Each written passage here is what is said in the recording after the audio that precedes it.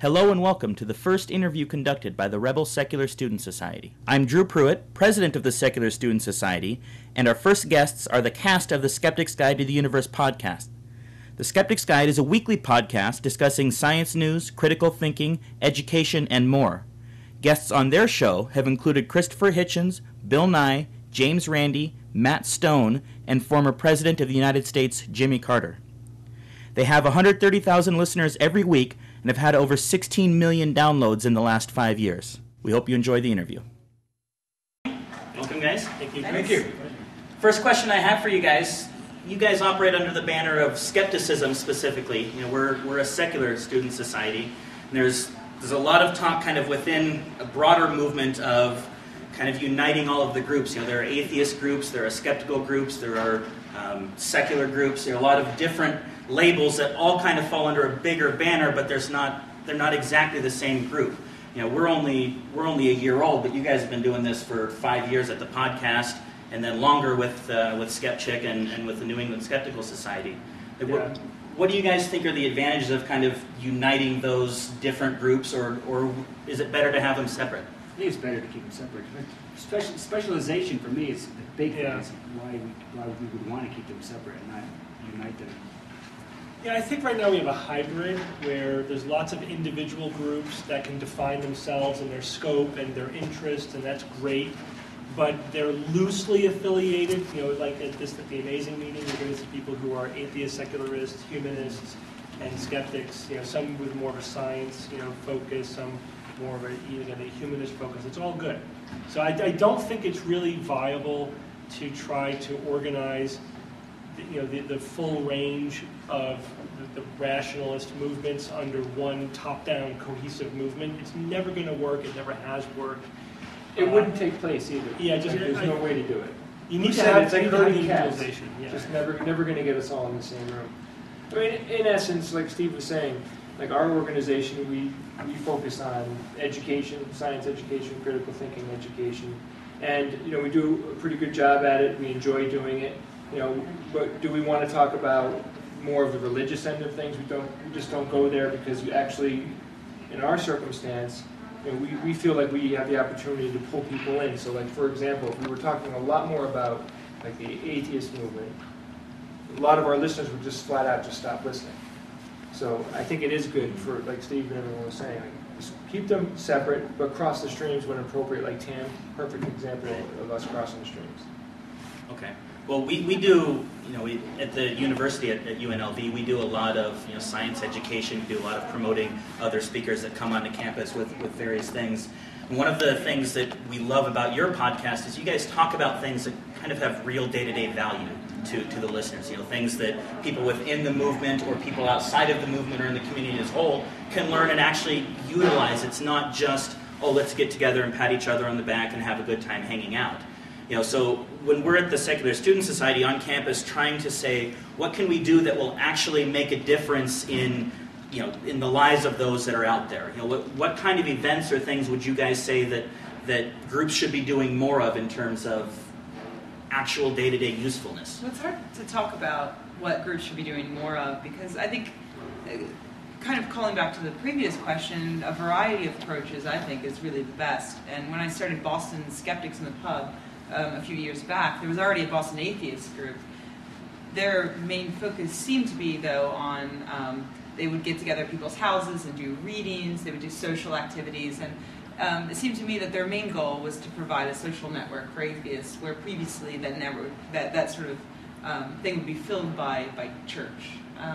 But the skeptics, our goal was more in encouraging people to learn and to think critically, and so it was a bit more activism focused.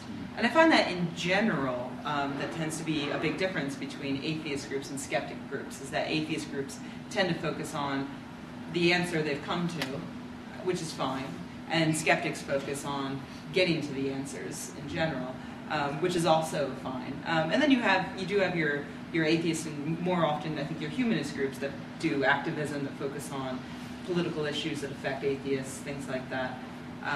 Personally, I've already established my own community of friends to develop that social aspect that some atheists, I think, and freethinkers feel that they may be missing. So I have that already. So the head nodding, sort of choir preaching, isn't really of that much interest to me. I'm much more interested in campaigning for atheist rights and things like that.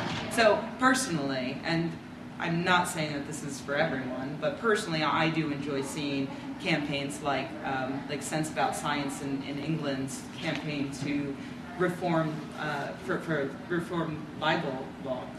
To reform libel law.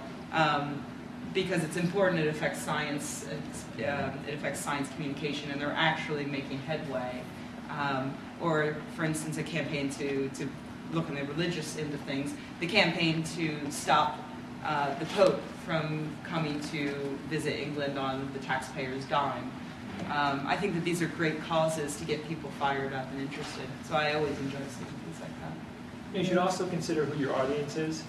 I have to admit, when we started our podcast, we didn't really say, well, what's our target audience? We had more of an idea of what our listeners would be like, not an age range or whatever. But if you're you're in college, right? Yeah. Your organization is based on your college.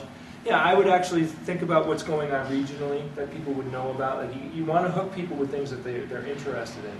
You know, and people like us, we're all interested in science news and things like that. Those are no-brainers. But you could do stuff more regionally with a new group. But you should think about like what's going on at the college that people care about. And you'll get people interested that way.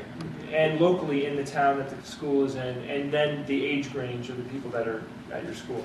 And along those lines, I think it's great to point out groups like my fellow skeptic Elise Anders started an organization in Chicago called Women Thinking Free.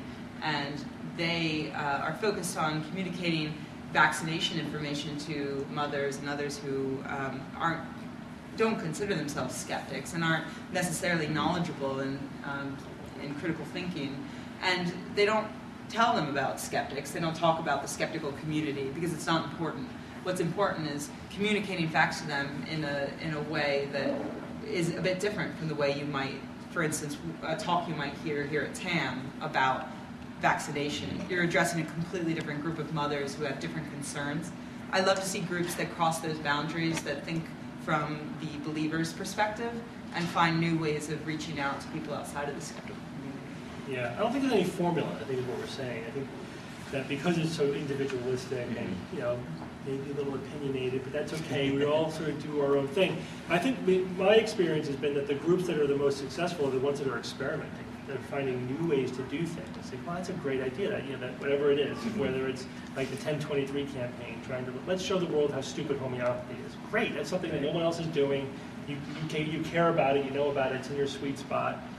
You know, we're at a point where experimentation is good, letting 1,000, flowers bloom is good. And there really isn't a formula. There's nobody who can tell you what you should do or what works. Because nobody knows, really. That's a beautiful metaphor. Flowers. Yes, thank you. But Drew, like, you got to be kind of honest with yourself and say, you want people to come. You want to hook people.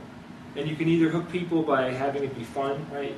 Like that's why Skeptics in the Pub is great, because it's a social event. People have something, they might have, commonality, they might think the same or feel the same. You can start more of a social club that way, and you don't have to hit people over the head with the skepticism. Get your numbers up. Get a cool speaker in. Colleges have budgets and nudity. That always works. Well, that worked with us. Yeah. No, but like colleges have budgets. Like if you go in and have a group, let's say you get 50 people at your school, then you could go in and say, I have 50 people in an organization. I want a budget next year. Next thing you know, they're giving you money, more money than you probably would expect, and then you can hire a speaker. Next thing you know, you have 400 people from the school coming in.